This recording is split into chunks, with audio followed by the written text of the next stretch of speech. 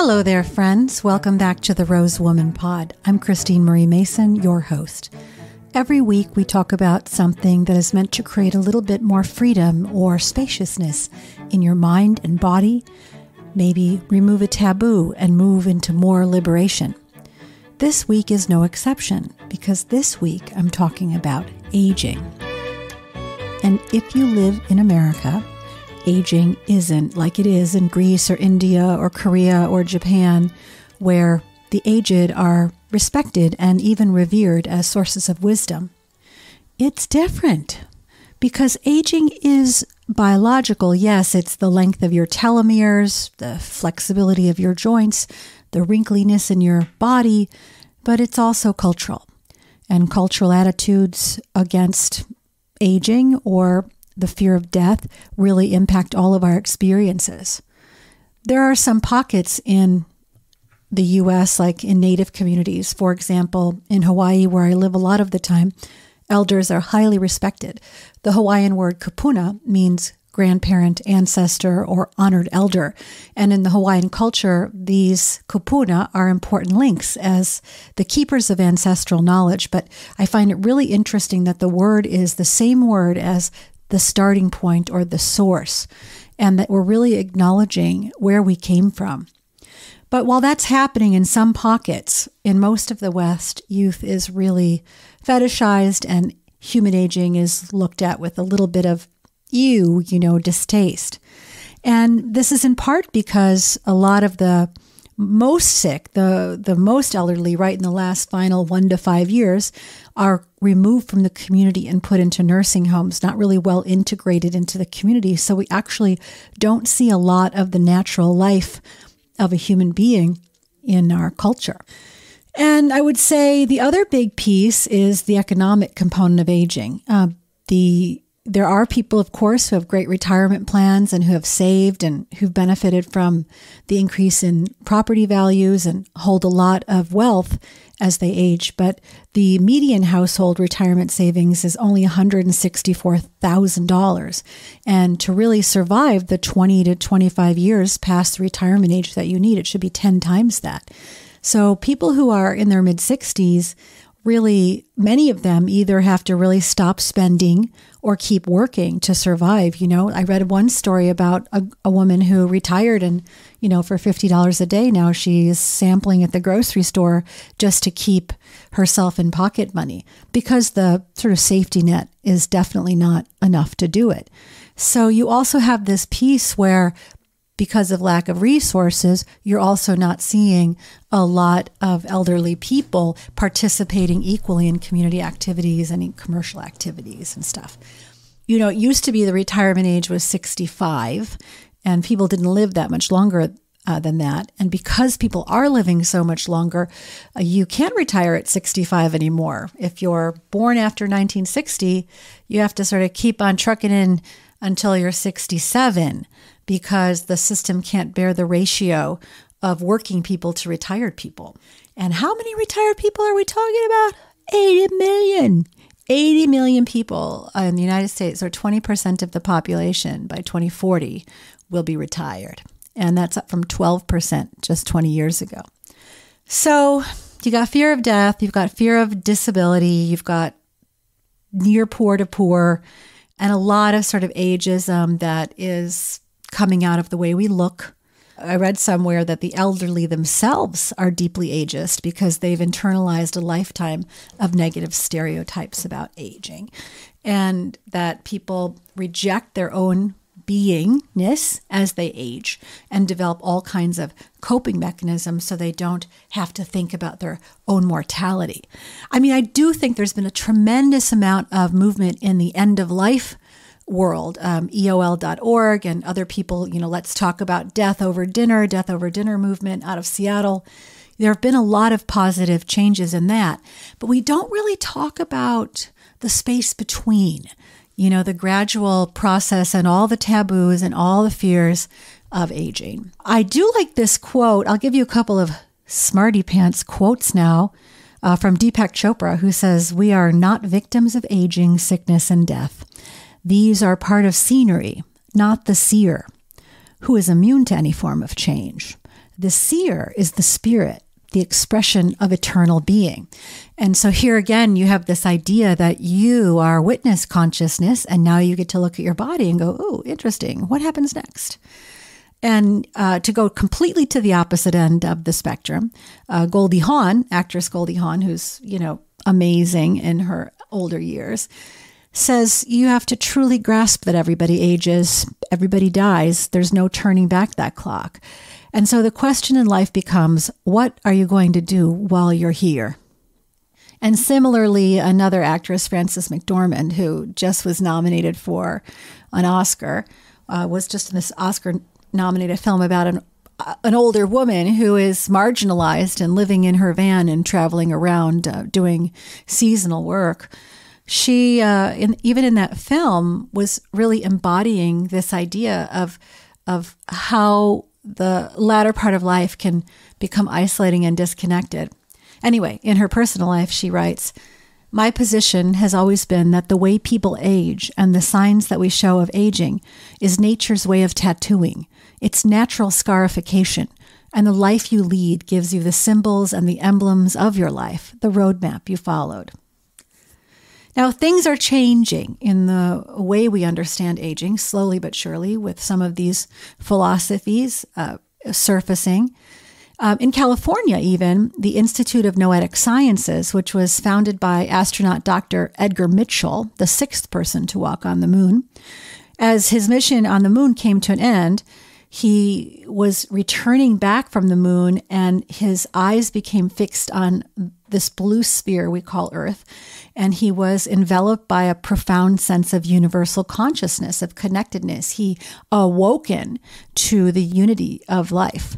And he founded this thing called IONS, or the Institute of Noetic Sciences. They have launched a conscious aging program, which they call a unique opportunity for spiritual, emotional, and psychological growth in support of the last third of life, where you kind of dig in and think about the gifts of aging, what is profoundly meaningful, what wisdom we've nurtured, and how to celebrate the phases of our journey and be participatory and leverage what we've learned to impact the world no matter what our age. And also to face the challenges together, the isolation, the loneliness, the possibility of physical decline, the possible loss of independence.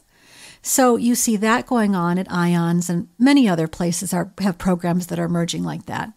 And then you have things like Chip Conley, one of the original founders of Airbnb, has this Modern Elders Academy that he started. And that's, again, trying to look at what does it mean to be midlife and older now, and how do you use the wisdom that you've gathered and articulate and define and design the next act and not let it just sort of happen to you.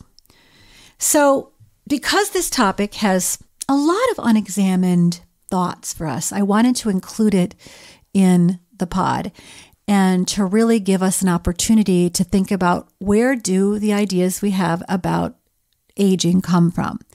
And what kind of a life do we think we'll design for ourselves? How hard will you work to keep your exercise and your physicality going? How hard will you work to keep your looks and your hair? How will you work to keep your erections and your sexual function, to stay fresh and keep abreast of technology, to keep learning, to keep neuroplastic, to find joy? What are you thinking about doing from 65 to 90, let's say? And what are you afraid of? Today, my guest is Kathleen O'Brien, who is 72. She's a former Fortune 100 media broadcaster. She has a video production company, has taught media relations at graduate schools of business around the country, and she's now teaching aging philosophy through the University of Denver. Her new book is Reclaim Your Right to Grow Old, and she calls it one part manifesto, one part field guide to ditching youth obsession and embracing aging with style, class, and laughs. And I hope you enjoy this conversation and find it thought-provoking. Welcome to the Rose Woman Pod, and please welcome Kathleen O'Brien.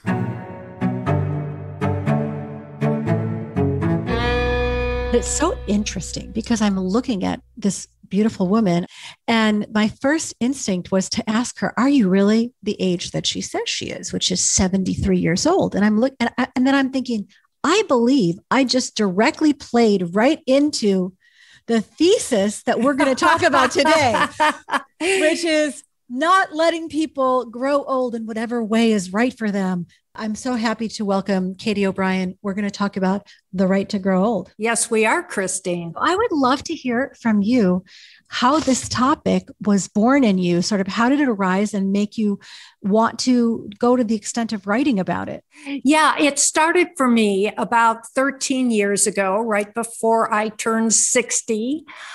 You know, I was thinking about growing older and I was asking myself, do I want to grow older the way society wants me to age? That is to age gracefully, which is a term I'm not terribly fond of. In other words, to sort of tiptoe around aging and do it to please others and don't be a bother and don't get on in the way and just be a nice little old lady. And if you start looking old, run out and get wrinkle injections and facelifts because we don't really want to see you age. And all these other things that seem to me, Christine, like a big burden. And I thought, surely there must be a better way to age, even in our culture, which is very youth obsessed. So I decided I was going to do some research. I was a former television broadcaster and a broadcast journalist. And so I approached it as a journalist might. I went looking back into ancient civilizations to see the history of aging. How do people view it a millennia ago? And I also started looking at other cultures to see, you know, are we missing something here? Well, it turns out we are. Ancient cultures always revered older people. It was built into their stages of life. It was expected that the older person would gain wisdom and perspective and maturity as he or she aged. And that was something to be valued. The older you got, the more valuable you actually became in that culture. And it's true of what I call enduring cultures today. These are cultures that have been around a long time, Eastern cultures, African, Native American cultures, and they're all very similar in how they view older people. There's a reverence, almost a reverence or a deference toward people who are old. And I thought, this is the way I want to age. I want to be thought of as someone who has accomplished something. I've gone through life. I've given a lot to a lot of people. Now I would like to pass on my advice. I would like to be able to comfort younger people and tell them not to worry so much, which I do a lot of. And I would like to be able to also enjoy this time that I have earned as an older person, this time that is mine to do with what I choose to do. So I decided that after looking at all of these various factors and our culture and the way it is today, I decided I was going to do a little bucking up against norms and develop my own philosophy of aging, which I have taught at the University of Denver in their continuing education program. And my philosophy's been, I think, pretty well received. I think it's a lovely statement to go back to the idea of reverence and respect for what one's learned. Although I would inquire in the West as to whether older is wiser. Like we all know people who are in older bodies who are still playing out the issues of their childhood unexamined. You know, like they didn't learn the lessons that would make them older and wiser. They're just older. So there is a little bit of something that is inherent in the wisdom culture where you're already attuned to the relating with one another and sort of taking the lessons of how to live together better and learning them first before you can pass them on. So do you think that there's something different about aging in the West do you still get wise if you age in the West? Gosh, you know what? I hope so. I really hope so. No, I love the word you used there, unexamined or examined.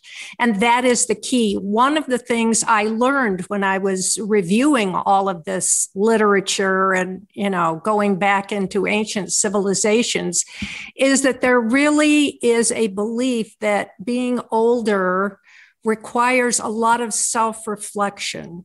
It does require examining your life, in part because you have the time generally. I mean, most people are retired or semi-retired, or even if you're working, you're maybe not working at that same pace you kept up when you were in middle age or youth. So you have that time, but also you have the maturity to look at your life and say, okay, how did it go? What have I accomplished? What didn't I accomplish? How do I want to even use the term accomplish? Do I mean this in terms of material goods? And research shows that older people actually become less materialistic. Most older people, not everyone. And our culture does fight that, Christine. I mean, when you said, can we mature in this culture? It's not easy. We put so much emphasis on youth, on productivity. And that's one of the things that's made this country so great. And one of the things that we're all very proud of. We are very productive. We're all busy and doing things. And that, that's pretty nice. I mean, and it's nice when you're young and you're on fire and you just want to go out and accomplish everything. That's great. But the human life cycle doesn't end at middle age. It isn't just about the people who are destined to go out there and show the world what they can do. It also includes this time, these later years of self-reflection of this is the time when we can put those pieces together. I do believe that's true, but I hear a lot of young people even saying that they've objectified themselves as a productivity object. And even they don't have time to feel or be or make the right decisions because they're running so hard economically. So I wonder, like, even when you say you have the right to enjoy in older age, like so many people, I mean, I'm in my mid-50s, so people in my generation and above are not able to just sit back and enjoy. They expect to be working until they fall over. And so there's something about this culture, whether you're a very young person who's committed to constant freelance jobs and running an Uber on top of your salary, or you're an older person who's on Medicare, like that the only time you have financial stability is when you're in this middle productive life. So what do you see happening with older people and economics in this country? Well, that is a tough question. I agree with you. And it's interesting. I interviewed a number of people for my book. And one of the persons I talked to was a man who was in his mid-80s who had a very successful career, but he had really sort of run out of money and was living on Social Security. And I said, well, how do you do that? And he said, well, it isn't easy. But what I do is I scale back and I just pay for the things that are important to me. And he does get some help from his family, which is good. But the point is, a lot of it, I don't disagree with you. I mean, you should be able to live on Social Security. You've put all that time in, you should have those financial rewards. And it is very hard, I realize, economically. But I still maintain that you don't necessarily have to be in the fray every day. You can still work, but you could work at a job that, maybe pays you enough if you scale back a little bit, and it pays you enough so that you can end up doing some of the things you want to do. And they don't have to be expensive things. I mean, maybe you've always wanted to paint, but you've never really had the time. Well, maybe you're still working, but you're not working full time. So, you decide, I'm going to dabble in this a little bit. This is the time in your life when you should not have the responsibilities you have when you're younger. I mean, your kids should not be coming to you and saying, pay for my wedding when they're making six-figure incomes. They should pay for their own weddings and let you, as an older person, live your life the way you want to live it. I know what I'm saying is anathema to a lot that goes on. No, it's almost blasphemous, the wedding comment. I don't know what you're talking about. I find that the response, even though the active responsibilities end, that I have colonized myself by having played that role so long, that even unlearning how to not like unlearning caretaking and opening myself up to this enjoyment you're talking about, this free period that you're talking about, is interesting. So we have spaciousness and we have self-examination as two of the core principles for successful rethinking of aging. You said something in the intro around don't let us see you age. Ah, yes. Yes. Like tiptoeing around all the symptoms of aging. How do you show it? I mean, how do you let people see you age and are you outright about it? Like, I think people like what you said with beauty, people are always fighting the beauty. They're pedaling super hard underneath, running so hard on the beauty front. Things like cognitive decline or, the reality of physical pain, hiding it from people, not really talking about what your direct experience is because you don't want them to think you're irrelevant or weak. So that seems to be something that we could learn to do differently. Do you deal with that in your work? Yeah, absolutely. And we could do it differently. And those are excellent points that you brought up. I think the idea of, we're not supposed to bother other people with our aging. But the point is, we are really all in this together. This is a human life cycle that involves every single being on this planet. We all go through it. So we have to understand that when we begin to show more respect for older people, when we allow them to grow old in the way that each one of us needs to or is able to, we're also saying, you're going to be able to do this too. I was your age, well, not quite 20 years ago, but it wasn't all that long ago. And I remember thinking, oh my gosh, I'm getting older. I'm in my mid-50s. Where am I going from here? What am I going to look like? How am I going to feel? And what I really want to do with my Grow Old, Be Happy, and Reclaim Your Right to Grow Old philosophy is that I want to assuage some of those concerns. I want people to understand that aging is such a natural process, that nature has built-in ways to ease it a little bit. There's a process called life review, and you may have heard of it. Oh, tell us about it. There are classes that older people in particular take concerning life review. It is a term that was coined by the man who began the National Institute on Aging. His name is Robert Butler. He was a geriatrician. He also is the person who coined the term ageism. So he was sort of the father of modern gerontology.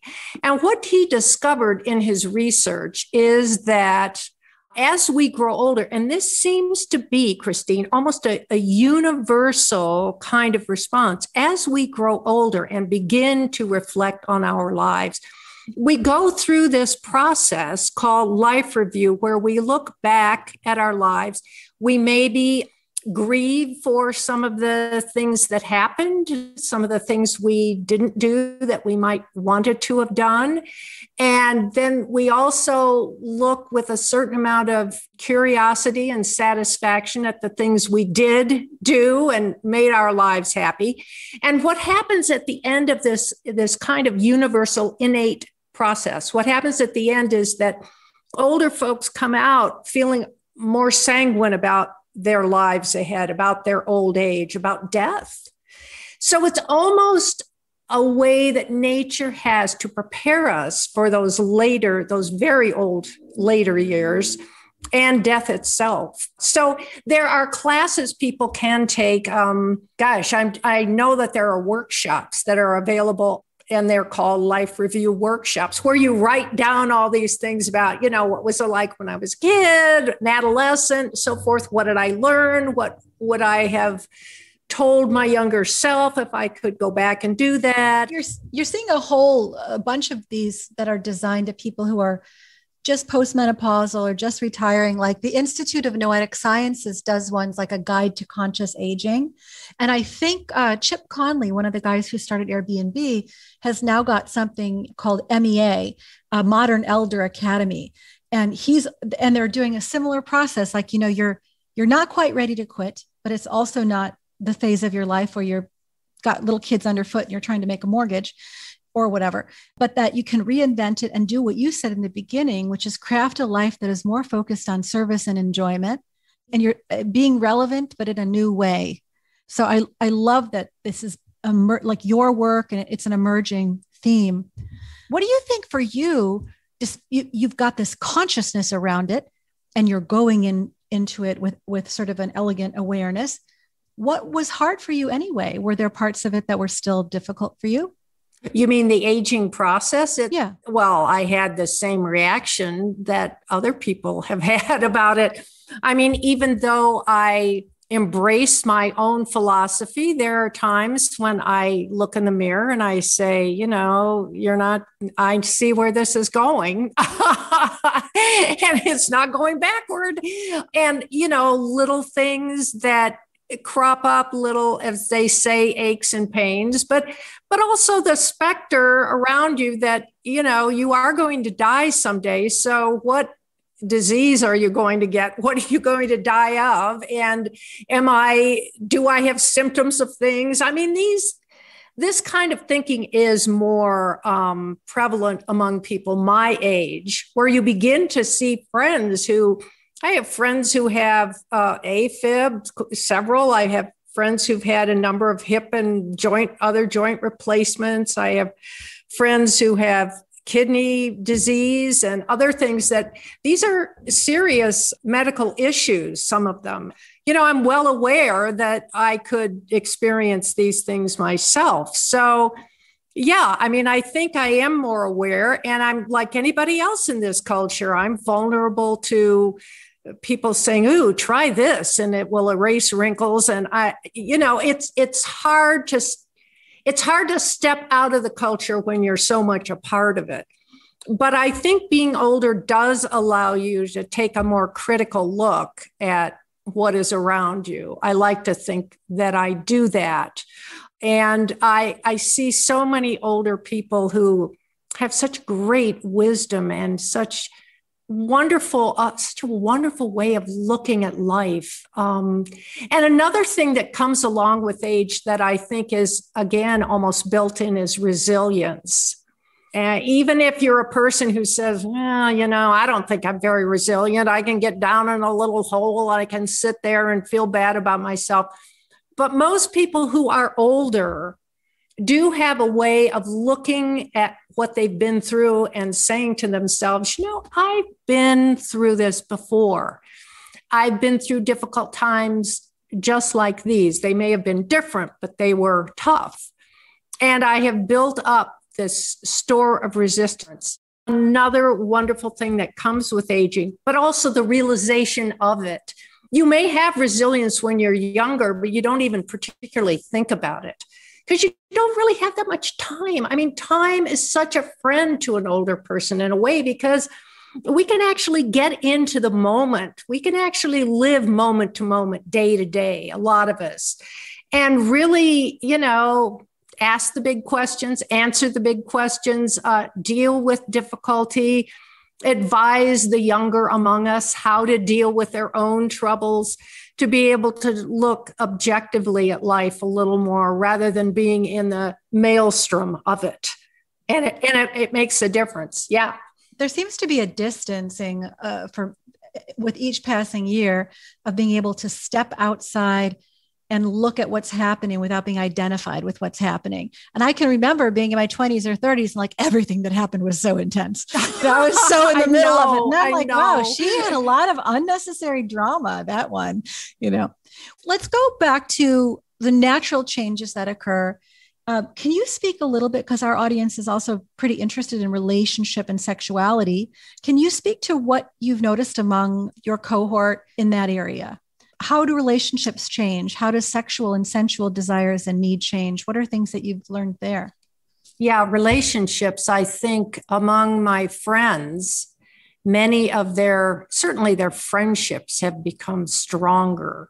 Their romantic relationships have become, whether it's a partner or a husband or wife or whatever, those relationships have become cemented in ways that maybe they wouldn't have when we were younger, in part because I think we're just more settled about who we are and what we want. And I also think older people are very good at compromise. Because, you've been through so much, a lot of us have had previous marriages and we see, well, maybe I didn't make the best choice, but also maybe I wasn't as willing to see that my partner needed to expand his or her self. Maybe I didn't give them enough leeway. Maybe I just didn't have the ability to make compromises because I was so self-focused. So I think when you're older, you are able to make these relationships work better in a lot of ways. Of course, I do know people who've just said, I've had enough. I've been with this person for 40 years and I'm done. And I think that's okay too. I think it's okay because these are the years where we really have to say to ourselves, okay, what is it you really want? Because time is indeed limited. And I think that is a reality that sets in. It certainly set in for me. I would say when I turned 70, it was like, okay, 70 isn't an ingenue. I don't care how you look at it. 70 is an older person. Knowing that time is limited, I think, you say, I want to get the most out of this. I have talked in the past, not on the podcast, but I have talked in the past about having an NDE. Where I, was out there in the liminal space for quite a long time and how amazing and beautiful it was. And that everything about both the expectation that I would be given more time was gone after that day. And also the fear of dying was gone after that day. And so this thing that happened to you at 70, where it's like, what are you here to do? Enjoy your life, make your choices, and do it with not like a sense of like, you're going to cram it all in before the scary thing happens, but because the life in a body is like a period of play. Yes. And make the most out of it. So the things you're saying, although they apply to people who are older, I feel like how to be in relationship with compromise and how to say what you need in relationship, all the stuff we just left off on, like that is equally valid if you're 30 or 40, do that now. Like the way you get to a relationship where after 40 years, someone says, I've had it, I'm done, is you build up tiny little resentments every year for 40 years until there's no way of unweaving it. I agree. What about sexuality? What do you notice about the women in your age group? What I've noticed we all have similar feelings about it.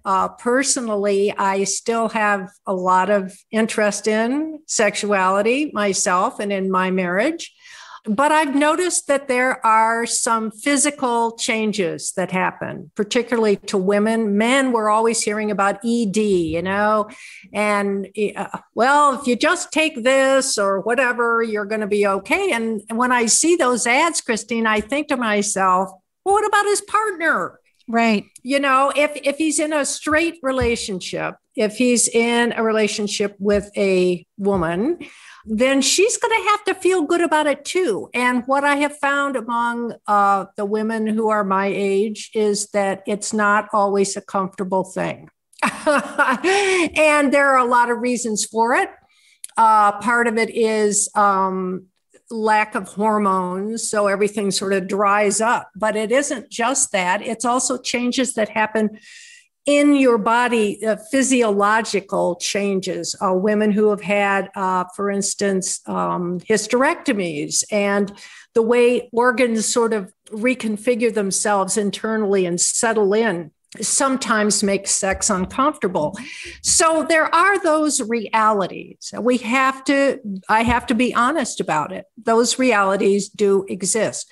I will say for most of the women I know, they still very much have a sex drive, but they look for alternative ways to express it. It isn't always intercourse, because intercourse often demands sort of a little pharmacy at your bedside table for various things to kind of lubricate and to mitigate certain things. And, and it does take some spontaneity out of it. Let's put it that way. But I think let's get everything out and ready to go.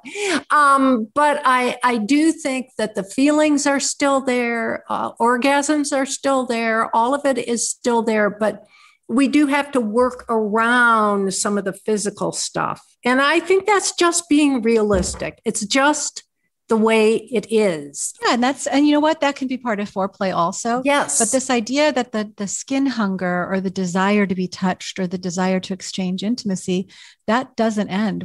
I just finished a survey with 400 women talking about their sexuality and their sensuality. And, most of the women in their 70s and 80s who responded said they longed for sexuality. A lot of them had lost their partner. And they said if they could find someone who was age appropriate for them, they would love to be in a sexual relationship again. So there was a lot of grief around having lost it, not so much a desire to be done with it. It was the opposite. Yeah, I couldn't agree more. I think that's true. And also, I know when I was younger, I remember thinking, well, if when I look older, is anyone going to find me attractive? Or when I'm with an older man, what's that going to be like? Well, if you're with someone who is more or less your age, what you find attractive as you age changes. I look, I will say my husband works out all the time, so he looks pretty good. But the point is, he's 5 months younger than I. So we're both in our 70s, but he looks great to me, and he looked great to me 20 years ago, and we met in 4th grade. So he looked great to me when he was 9. So, it's the soul, love, ladies and gentlemen. It's the soul. It's the energy. It's absolutely of recognition. Thank you. Yeah. And his intelligence and sense of humor and all of that. The fact that he's in great shape for his age is great, but that's not really what attracts me to him. And I remember one person who was a neuropsychologist who was an expert in sexuality and worked at the, it's going right out of my head. And I went to school there, Indiana University. I can't think of it. Anyway, he worked there. And he said that the most important sex organ in the human body is the brain. Yeah, for sure. So yes, we all want to be touched and held and sexually stimulated into our later years. So don't worry, young people, you're still going to have that feeling. And you're still going to probably be able to satisfy it one way or the other. So that's the good news. This is really beautiful, because one of the things that I've been on lately as a rant is that you don't know what's coming. Like if you talk to a woman who's in her 30s, she doesn't know perimenopause. If you talk to a woman in perimenopause, she doesn't know from her mother what menopause was like. It's like a secret chain of non-communication. And same with this. It's like, women in their 70s and are generally not doing what you're doing, going out and educating people that this is what life is like out here. Thank you very much. Don't be afraid. In fact, embrace it, do it differently. That the lack of information is the worst part. It's like looking to a black hole of the future. And so it's really vital to hear that there is logical physical changes, but also some normalization, and like it can be beautiful. One thing in the women's literature, there are almost no studies in the medical literature on sexuality in women other than after menopause, which means they've lumped 52 to 100 into one bucket. Yeah, that doesn't surprise me. And I feel like there are definitely finer parsing stages that we could look at. Okay, tell me a little bit more about how your work is being received and how you're rolling it out and how you're offering it in the world.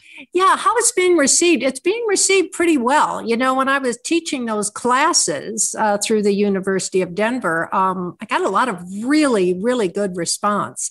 From my book, even though it's been released recently, I've gotten emails from people really all over the country who have said, I had a couple of people said, this is the best thing I've ever read about aging, because I think people are hungry for ways to age in a, I don't know, in a way that's natural, that makes people feel good, where they don't have to work so hard trying to be young all the time.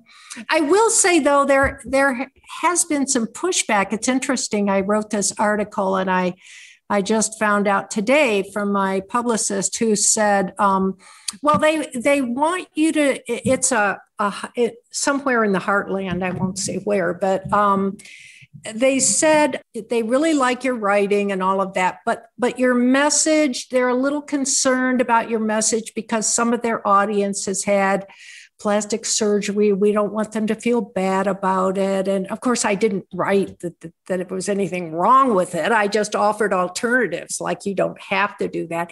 And we don't want young people to feel bad that they're not good role models for older people. Well, they're not. They're not good role models. They're good role models for younger people.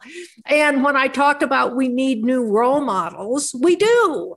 I mean, I can't be 17 again. When I open Vogue magazine and see a 17-year-old in an outfit that she could hardly afford, that's not what I want to look like.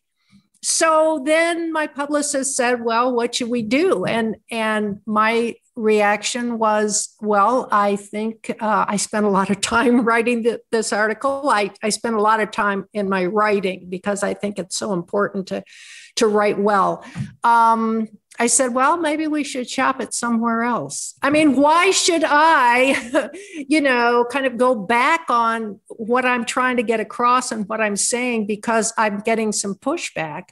I guess my feeling is maybe those people need to hear this message, but if you, as the editor of this publication, don't want them to hear it, well, that's your call. It's your magazine. So I feel like even those objections are so like, if you want to have plastic surgery, have it. Yes. Because don't have it because you think there's something wrong with you that you have to fix.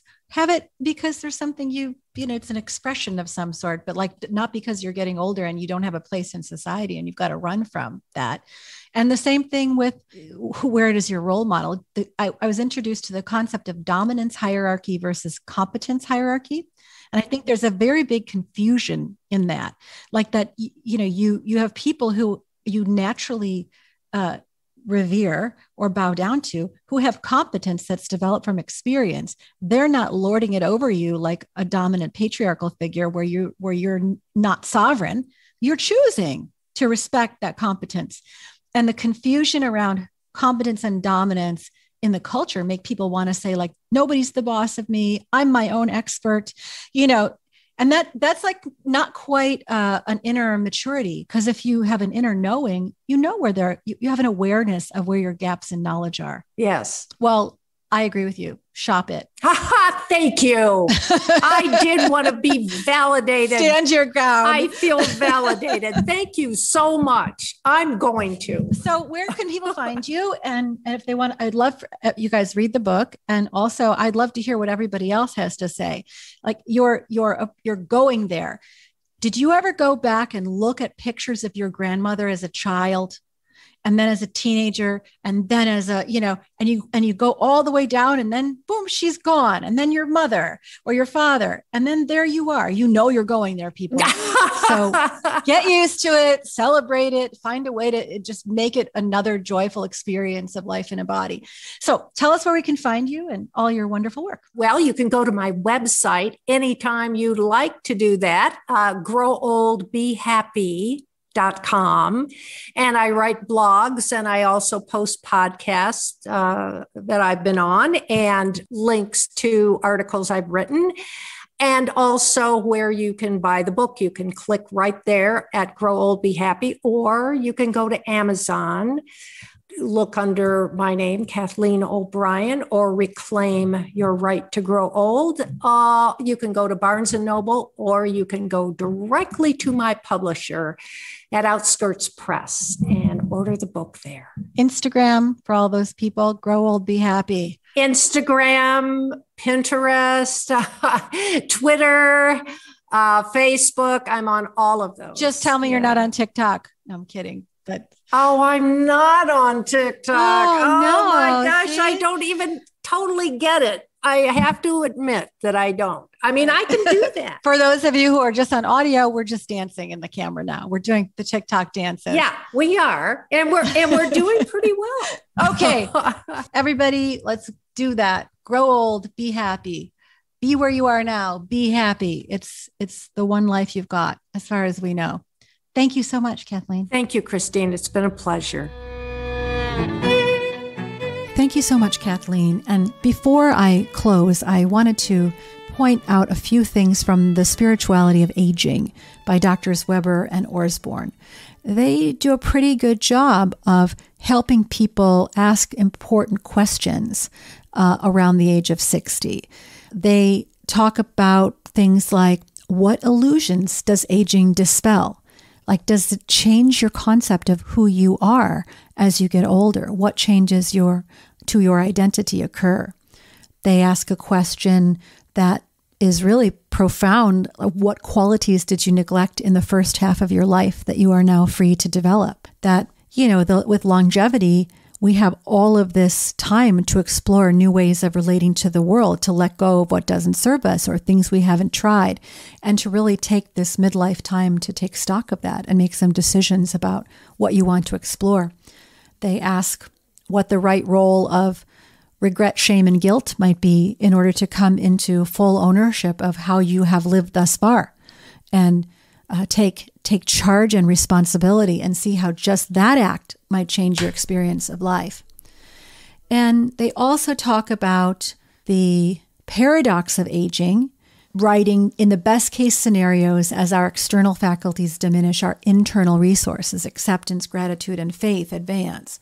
The quote they give us is, in the constant challenge to the status quo that aging asks of us, it's ironic that the letting go that is often at once the most unwanted and most natural part of growing old turns out to be the very means of our deliverance. So as we go into what in India might be called the forest years, where we withdraw from the mainstream a little bit as a definitive break with our regular life, or just withdraw into ourselves a little bit more on the daily, that we can be transformed. It doesn't mean, they say, it doesn't mean that we can't respond to the organic urges that well up in us to create or build or make a difference. I mean, look at Stuart Brand and what he's doing in his 80s. It's amazing. Or, women who are painting until the day they die. This is just, you can keep creating, but that our old dramas, our fascination with victimhood and self-importance, finally lose their power over us. We neither need approval nor to judge.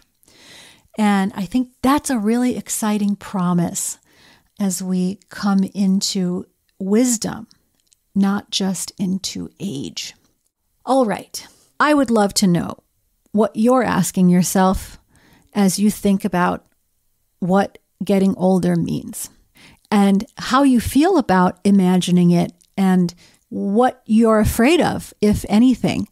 And if it arises, like if something arises in you on age that you like, is there anything that you stuff down and try to run from?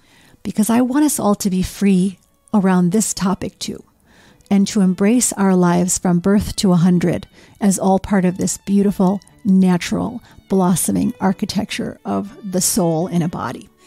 Okay, you know where to find me. Instagram, the.rose.woman, or at rosebudwoman, my amazing company that helps people have better intimate experiences in that same time frame, their whole life long. And oh, by the way, if you like this episode, if it prompted some questions for you, some inquiries for you, please pause right now and text it to someone who might like it. All right. All love.